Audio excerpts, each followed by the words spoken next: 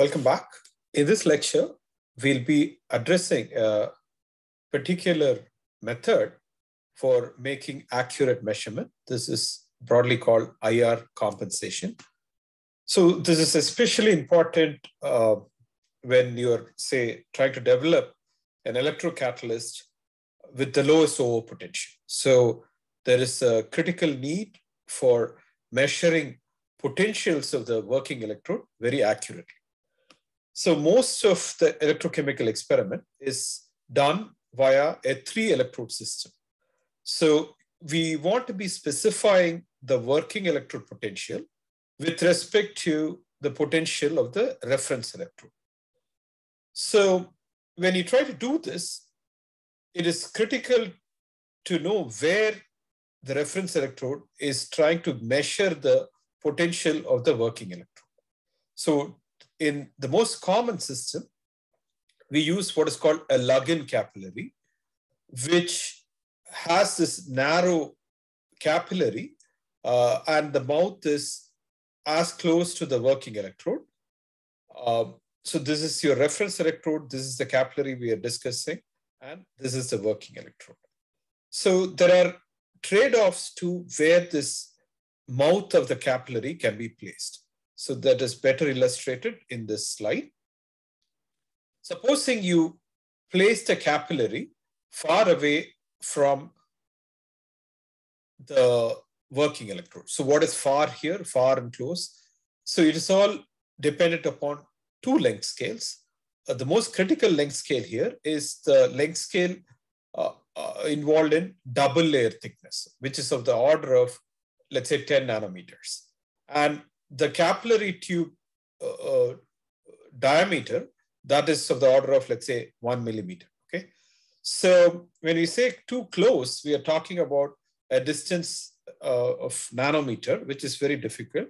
Let's say you place it, compared to this distance, you are placing this capillary far away.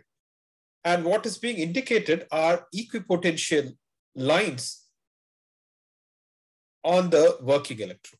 Okay, so because the reference electrode is reasonably far, the equipotential lines are not disturbed because of the presence of the capillary. As opposed to this, if you place the capillary too close to the working electrode, as you can see, the equipotential lines of the working electrode are also disturbed. Okay, so if you don't want to disturb, you want to place it reasonably far away from the working electrode.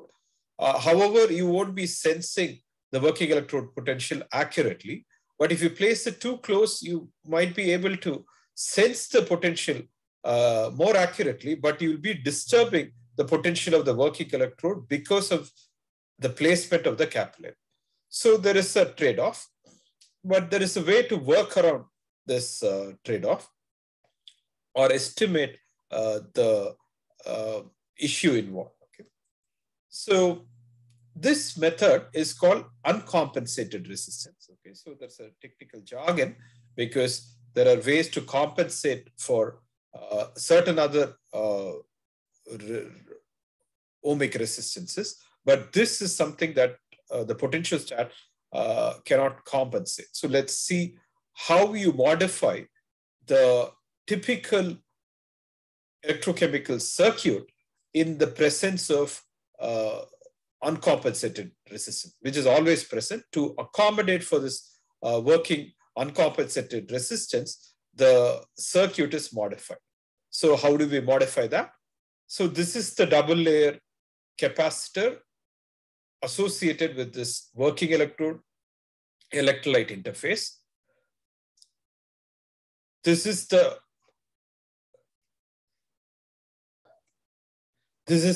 resistance associated with the Faraday current. These two are in parallel. And this uncompensated resistance associated with the resistance from the working electrode to the mouth of the capillary is called the uncompensated resistance. And we introduce this as an explicit circuit element in our representation of the electrode-electrolyte interface. So there is a way to estimate the magnitude of the uncompensated resistance, it is most easily illustrated in a trough cell. Okay, this is not a cell that is typically utilized in an electrochemical experiment, but we will use it for illustrating how do you estimate the uncompensated resistance. For example, if you have a trough cell and you take the geometry of the working electrode in the following manner, and the geometry of the reference electrode also in this manner. Okay, so there are equipotential lines in between the working electrode and reference electrode. So these are all equipotential lines in between the working electrode and reference electrode. So the resistance associated between the working electrode and this equipotential surface is the distance between the working electrode and the reference electrode divided by the conductivity and the area. Okay, so it depends on the distance between the working electrode. That can be this distance in this figure, or if the reference electrode is placed closer, that distance corresponds to this. Okay, so XRE is the distance between the working electrode and the reference electrode. And this geometry has a particular advantage in terms of equipotential surfaces. So given that distance divided by the conductivity of this solution and area will give you a proper estimate of the uncompensated resistance. So this implementation of this procedure here is challenging, because even though we can estimate XRE and the conductivity, area is ill-defined in this case. Here, the area is very well defined because the reference electrode area and the working electrode area are equal and well defined. Okay, so this will give you an accurate way of estimating the uncompensated resistance. So there are even your advanced potentiostat as way of estimating uncompensated resistance. To know whether you are estimating uncompensated resistance accurately, you can do a simple experiment with a reversible system. Okay, there are we have discussed many reversible systems in the early part of the course. So if you do a cyclic voltammetry with a reversible system, you are probably aware of the experimental conditions where the reversibility is well established. So the cyclic voltammetry should be of this structure. However, if you have uncompensated IR drop, your cyclic voltammetry will be distorted from the reversible structure of the cyclic voltammogram. So if this distortion is greater, then you are not estimating IR uncompensated IR correctly.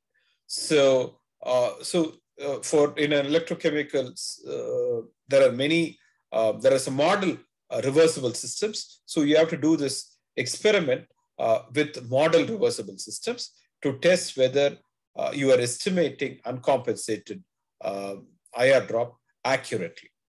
So there are ways to decrease the uncompensated resistance. The two common ways beyond the Lugin capillary. Lugin capillary itself is a way of decreasing the IR uncompensated IR drop. Beyond this, you can use supporting electrolyte. The supporting electrolyte increases the conductivity, therefore decreases the resistance. This may not be all the time possible because your electrolyte might be optimized for your particular electrode electrochemical surface. So there's one of the approaches. And there is another important approach called the utilizing microelectrode. It is an important tool in experimental electrochemistry. So how do you utilize microelectrodes for electrochemical analysis will be the last topic we'll be discussing in this course. With that, I will end this lecture. Thank you.